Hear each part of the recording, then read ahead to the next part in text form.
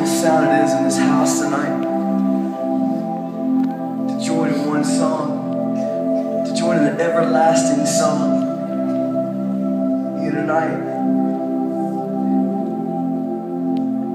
Can you just get a glimpse of what's happening really? Can your eyes be open to see what's really happening? Scripture says day and night the angels never stop saying, holy, holy, holy is the Lord God Almighty, who was and is to come.